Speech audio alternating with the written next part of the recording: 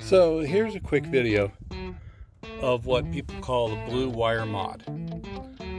This is my 2005 Excursion, Eddie Bauer 6.0 diesel, and you saw I had a connection there to the fan control on top of the fan shroud.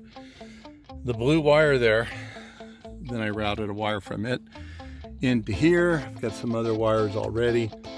It's grounded there through this switch here. So when I flip the switch, I'm grounding that blue wire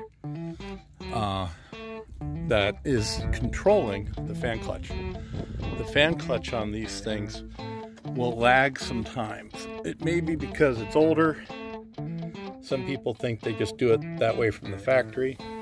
But the bottom line is they let the motor get too hot when you're climbing hills, and they don't kick the fan on until you're running temperatures over 200, 220 even degrees. And if you put that switch in there, you can click your fan on anytime you want. It solves the problem.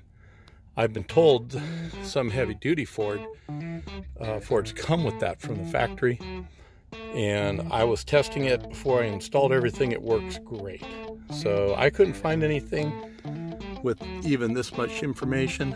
Not that this is great, but I just thought I'd put up this if anybody wants to do it themselves. It's a great mod.